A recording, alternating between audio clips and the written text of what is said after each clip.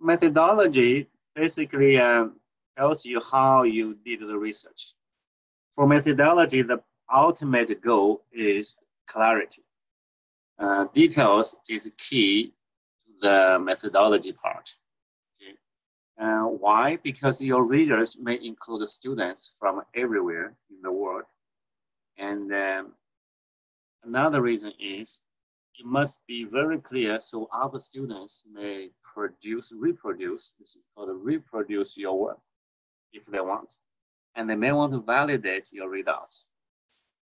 In order to do that, safety is a key. If you had some issue there, we don't know, right? For example.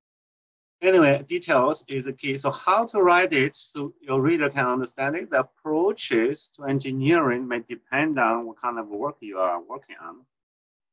Analytical, numerical, experimental, or combination. So that's pretty much 4 approaches. If you are working on numerical approach, then for computational, you have to describe the physical model first, and then start with general theories followed by specific simplifications. I don't know about your model. For example, we always start with Navier-Stokes equation. Okay. If you are working on some fluid dynamics. If you're working on fluid dynamics, almost everybody begins with general theory, which is Navier-Stokes equation. The point here is you start with the equation which is applicable to almost the whole universe. Everything starts from there. But when you have your own research, you must have simplifications to become specific. Then you clearly start with the simplification and you explain why, how the models were developed. You can justify the selection of parameters. I'm going to show you the examples and the model validation before you use it for further analysis.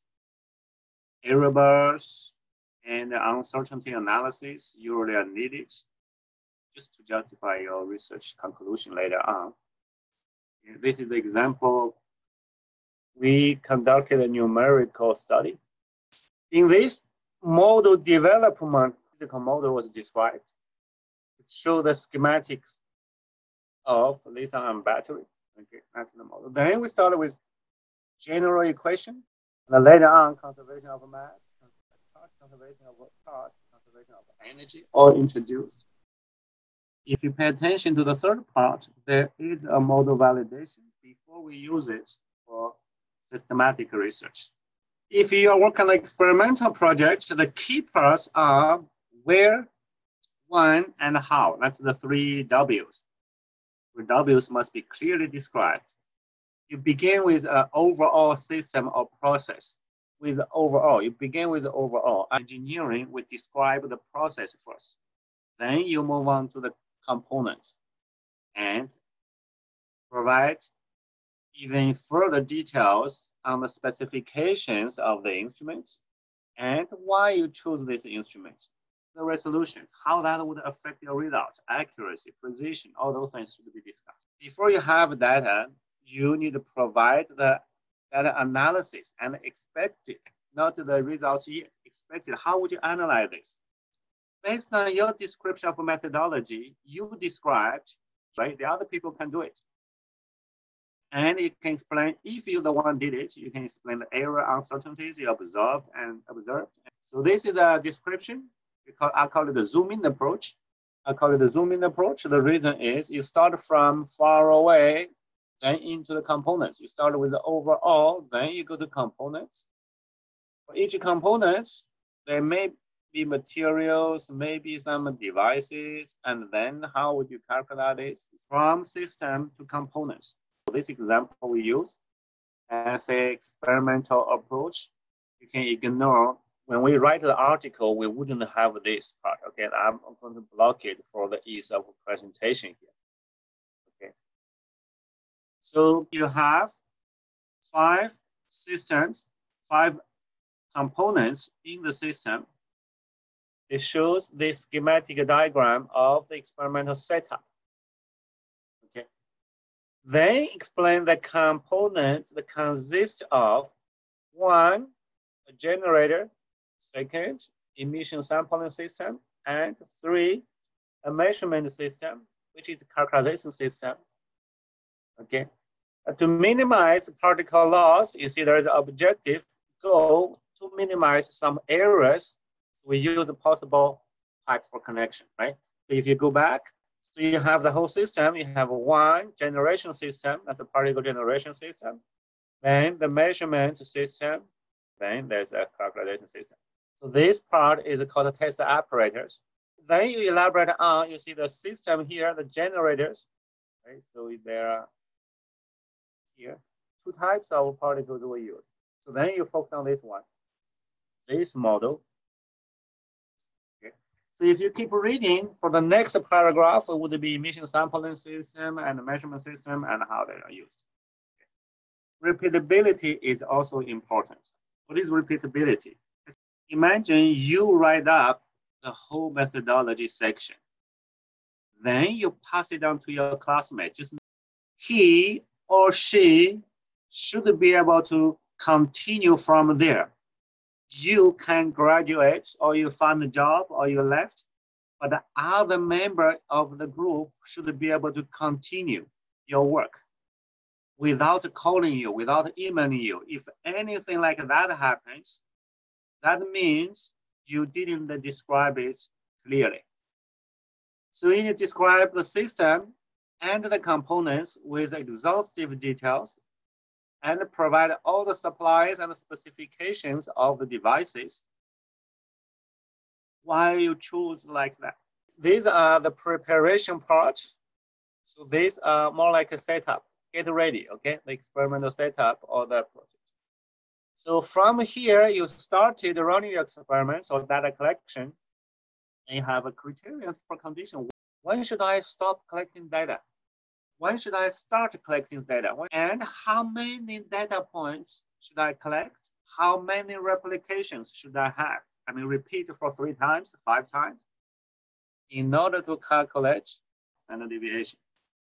And these are for data collection, okay? Step 1, if you call this is the preparation, this is the data collection, then later on, you need to know what you will analyze, what you're going to do with it, okay? So then you have data analysis, that's the step 3. So you need to describe this in the sequence of time. Okay? Components from large to small, time-wise, follow this order. I'll give you an example. This is the first paragraph for the sampling site location. Okay, so this is for the sampling site and sample collection. It starts with a location because this research involved off-site measurements outside of laboratories. So it gives you the location where the southern border of a dairy farm with about 1,200 milking cows in California. So it's a very clear, why does this 1,200 milking cows matter? Keep this number in mind. You will see how it was used. This tells you one exact date and hour, approximately 2 weeks. Then the rest goes to how more detail is published, giving you in the supplemental information and mentioned in another article. You can cross-reference there, but supplemental information or supporting information is in the same article. And the device, what kind of device is used, and the details also can be found in this article. And you may say, why does this author always refer to the other article? So this is a very typical practice. If you publish more than one article included the details, you don't want to redo this one more time. The reason is it takes a lot of effort to rewrite. Remember, to avoid plagiarism, you need to rewrite your own article. So this way is easier. So you can just point your readers to another article you published. However, you need to make your reader more comfortable to continue from here rather than drop off your article, read another one, right? So most of the time you give a short description here. This way your reader can understand briefly how you did it. If they want to learn more, then they go back to your earlier publication. Okay. Continue from here, the first sentence in this slide. Ambient air is ambient air, basically the outside of the farm. If you look at the attention, pay attention here, they use is. Okay. Although this happened in the past, they use is because it describes how this is. However, if you choose to use past tense, you can do that, but it must be consistent. Okay. Ambient air is sampled at a flow rate. When you mention flow rate, you give a number, and aerosol particles are collected via means by. You see, when you say greased, you tell what kind of grease is used. Then the miler is greased to increase. You see, to do something. Why? So you explain that. And this is the justification. You do not just say, that's how I did it. You need to give a clear justification why. The reason is there are many other options out there. And your choice may affect the results, or at least the resolution or accuracy. Okay. Again, this shows how detailed it can be. This sample consists of 8 stages, and you give these 8 stages, clearly tell them the size range for each stage, stage number and the size range. And this paragraph shows how you're going to use the samples collected. Okay. And again, that shows you the justification why eventually you only choose stage 3 and stage 8. These were chosen as representative of the 2 deposition types. Okay, so which 2 you read the context? Okay. Now, why do you do that? Because they corresponding to the size ranges of this one respectively, which is important maybe. Okay, and further in this study. So that's basically how you describe. That's a lot of detail, the size range. So this way people can understand why you do it this way, how you did it, Sample analysis. So this part goes what analyze, that's how they analyze with something, tells you how they're using something. Okay. Then you have then if you have this kind of device mentioned, basically tells you where you got the same device, the experimental equipment, the equipment called the ESI. Then the samples, how you did it, you see they keep using the present tense because just be consistent, okay? Is, are, then, dispensed, is then. Okay. Again, there is another method with a great detail on how to analyze the miler. Right? I cut this into 20 times 70 millimeters, and you measure 20 points. Of course, 20 divided by 20 is 1 millimeter interval, which corresponds to the liquid injection size. This sentence, which corresponds to the showing somewhere, this is a justification. Tells you why 1 millimeter. Why not 2 millimeters? You need to explain to your reader why 1 millimeter. Your reader may ask you, why not 3 millimeters? Would that be easier? You just take one piece rather than chop it off into little 1 millimeter elements, right? And also there is a resolution.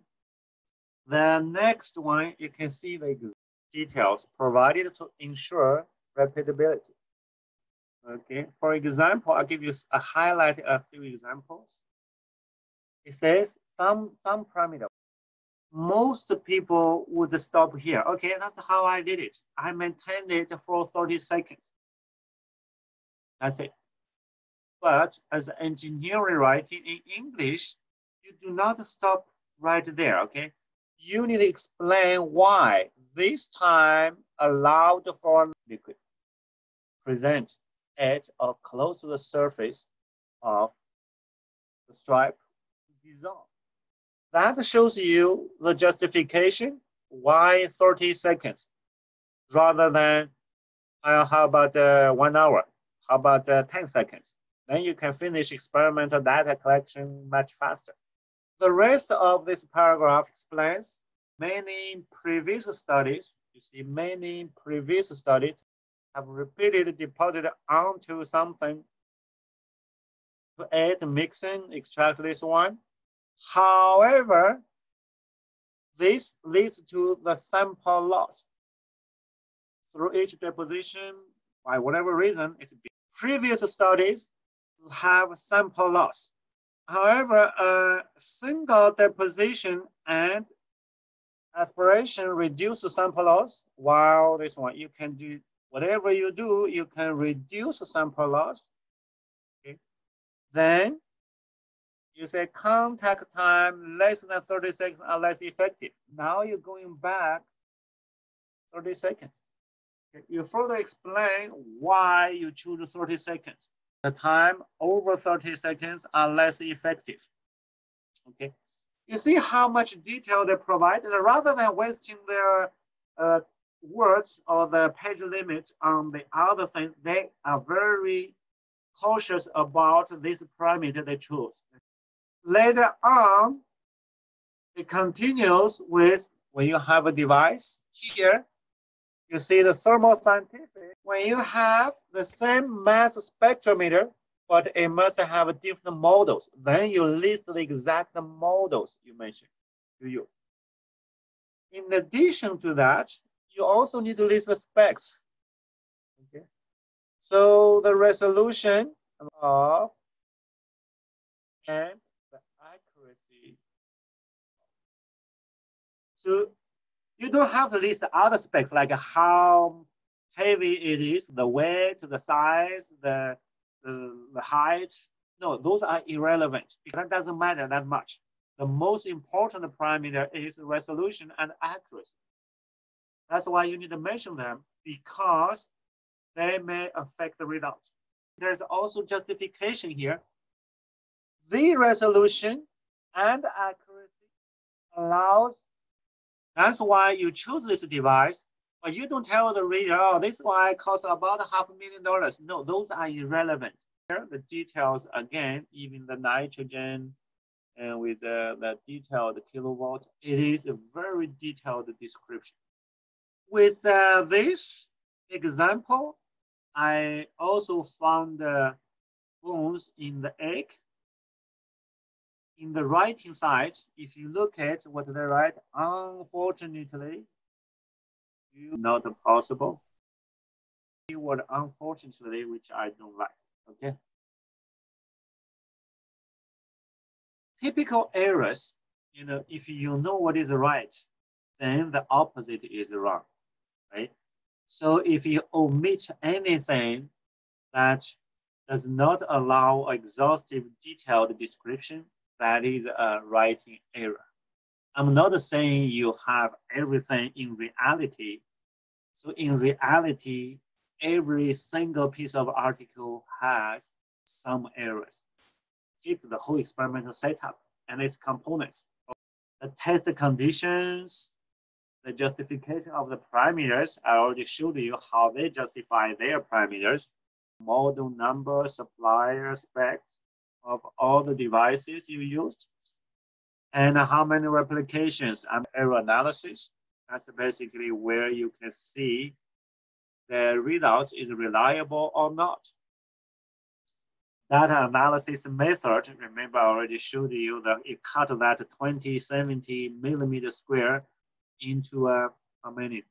1 millimeter each, right? So you can analyze it. The expected results, you can already show that I'm expecting the organic compound expected and present the result. Accepting the criteria, acceptance criteria for something. When do I stop taking samples? Am I going to run experiments non-stop? There's no way you're going to do that. You must stop somewhere. Then you tell your reader when to stop. If it's a modeling work, a typical mistake is the physical model, error analysis, and the validation, or something similar. I'm going to use examples to explain, compare this paragraph with the good one that I just presented. You see the difference. You see air? Remember the previous article says ambient air, right? Here, it says air. Do I need to tell what exactly the air is? Air is air, right? I'm running experiments in my lab. Right? What kind of air can it be? Where can it come from? It must be the air in the room. Okay. That may be your presumption, but in reality, remember, I don't know how you do the experiments. I use air in the compressed cylinders. It's a pure air. So that air may not be the room air. If it's room air, remember the title of this work is adsorption of benzene on some adsorption-desorption process, right? This affects the concentration of the solvent, whatever it is, depend on the concentration of the nitrogen or oxygen in the air, the results to change. Okay, so that's why you do not assume people know it is room air or pure air or whatever air. If it's pure air, tell people where you ordered or where you purchased the air. If it's ambient air or room air, just point it out. Divide it into two routes.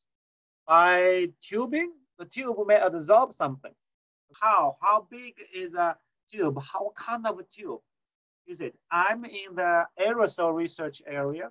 I do research in aerosol. I know you cannot take any tube for sample. You must use conductive tubing because that way you can reduce electrostatic precipitation. You can reduce the loss of samples. Right? Similar here, you got to point it out. Okay, here there is another device. Where did you get it? Is it customized, homemade? You purchase it from some companies. Where is the company? Those model information is missing. Okay. Containing benzene solution. What is the concentration? Is it 1%, 5%? You know why? That matters to adsorption and desorption equilibrium because that depends on the concentration. Okay. If it's not fixed, you got to give it a range, say from 5% to 99%, something like that. Okay, that information is missing. Gaseous benzene into a mixing chamber. Look at here, a mixing chamber. What kind of a mixing chamber is it? Is it large? Is it small? Is it homemade or some commercially available ones? If so, what are the models and the specifications? How do you mix them?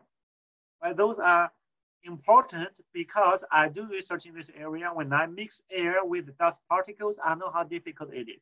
Depending on the size, the results matters. Okay, and the surface also matters. If you use, for example, the wood surface or stainless steel, the materials matter. Reaction chamber. Again, what kind of reaction chamber? How did you make it? What kind of materials are used?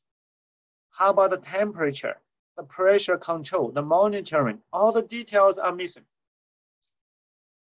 The concentration of the benzene could be adjusted. Okay, now I ask the question, you could be adjusted, but it must be a range, right? I already mentioned that. That's okay. But then how? How did you adjust it? Mass flow meter, where are the model information? Where did you get it? The resolution is very important. Accuracy, right? How did you measure that? Another route, again, we have no idea how the other route is made. Carrying water vapor. Okay, how come there's water vapor? This is the relative humidity in the reaction chamber could be controlled. Then how? From 20 to 60. Why 20 to 60? Why not 25 to 70? Okay, my point here is you give a number, you choose this parameter, there must be something going on in your mind.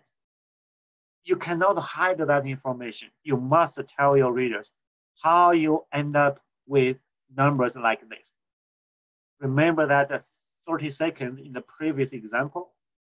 Facing discharge gap to keep uniform relative humidity. Now, let me ask you one question. When you say uniform relative humidity, when would it be uniform? What is the criterion or the criterions for relative humidity?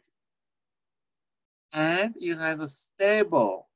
The criteria for uniformity and stability are not given. So when you repeat the experiments, you wouldn't be able to do so. Oh, now it comes with a better one, even 20 again, 20 Celsius degree. Why 20 degrees Celsius? Exactly. And how did you end up with plus minus 1? If you had some training in writing, definitely you would be able to avoid this kind of problem. Okay. Adsorption, desorption, equilibrium. Okay. Equilibrium. What is the criteria for equilibrium? This is also missing. If you cannot tell, then you will continue running the experiments.